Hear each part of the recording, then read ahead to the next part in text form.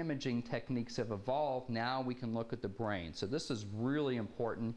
At our centers, attention learning centers that we have in Irvine, San Juan Capistrano, and Encinitas, we do not treat anyone with neurofeedback or even medication until we know what's going on in their brain. And the boy on the doctor show was misdiagnosed twice before we saw what was going on in his brain. This is a common referral from a principal. I usually get these at the beginning of the year, but sometimes I get these anytime. This is a boy who's been in the principal's office every other week the whole year. The principal keeps telling him, he says, listen, Johnny, think about what you do before you do it. Can you read what Johnny says? By the time I think about it, I've already done it. Johnny's impulsive. So what do? I tell the principal, let's get him tested, because if he really has ADHD or Asperger's, it's not all his fault. He may not be able to control what his brain can't do. If he doesn't, then we probably have to have a behavior contract, or we have to be pretty strict with home, and we have to work on parenting techniques. We often have to do both. That's why we do the testing. Now, when I talk about testing, or we use the word assessment, there's usually 3 steps that we recommend. The first step is an interview, where how we do it is I meet with all the clients myself, and I meet with the students, and I meet with the parents. I like to ask the kids questions. A lot of doctors ask questions and the parents answer, so I try to let the parents let me kind of talk to the kids. I asked them, one of the questions I asked them right away, I said, well, you know, what did mom and dad tell you about coming in? Nothing. I said, what? Nothing. They didn't tell me anything. Well, you mean you drove an hour all the way here and they didn't say anything about what you were doing? No. Did they think you were going to go to the beach? Are we going to the beach? No, no, no. Don't you remember I was telling you on the way in here what we were going to do, and the doctor takes pictures of your brain, is going to try to help you out? Oh, yeah. The other thing I do when I go out in the waiting room, I kind of walk up to people and I kind of introduce myself, and I go up to the kids and I say, hi, I'm Dr. Mike, and I shake their hand and I try to get good eye contact with them. And then when they come back in my office, I try to see if they can remember my name. And most of the kids with ADD can't, even though I think I got good eye contact. Now, some of the really bright kids will look at the diploma behind me and say, Dr. Michael Linden, or they'll look at my business card. But most of the kids are forgetting why they're here. They're forgetting my name. I ask them about school. I like to ask them how hard they try in school. I ask them, especially because with ADD, what do you do when you get bored?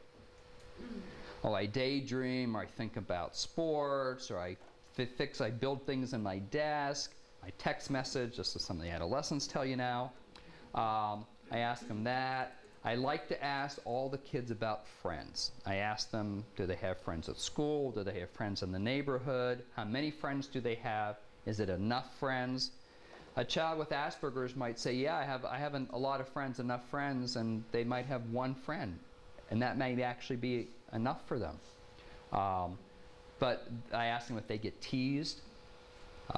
So that's important. The social aspects, we ask about what subjects are hard for them.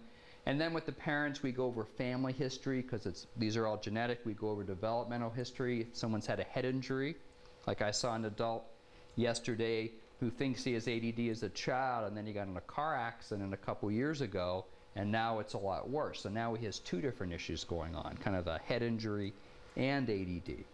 So we go, question? Sorry, what you mentioned some of the subjects in school.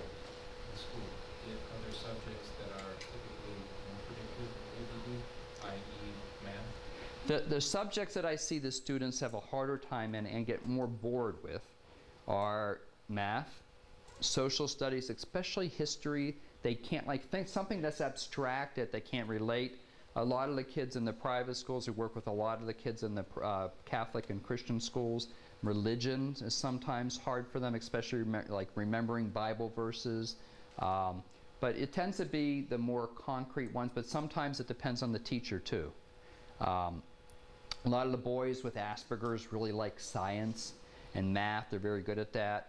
And then we do the rating scales for the parents and teachers who are adult. But the 2 tests I'm going to focus on are the continuous performance test, the attention test we do, the computerized, and the brain imaging test we do called the QEEG map. The first test I'm going to talk about is called a continuous performance test, and the newest one that's available is called the IVA. It stands for Intermediate Variables of Attention. And this is an auditory and visual test that measures how well you pay attention when you're bored out of your mind. And if any of you have taken this or heard about this, you know what it's like. This is the most boring computer test you could think about. You see and you hear different numbers, a 1 and a 2 for a child, and there can be up to 5 numbers for an adult. You practice this boring test for 5 minutes. When you see or hear the 1, you push the mouse as fast as you can. When you see and hear the 2, you ignore it. Sounds simple. They're written at like 4 or 5-year-old levels, but it bores you out of your mind. You remember what I called ADD earlier, interest deficit disorder?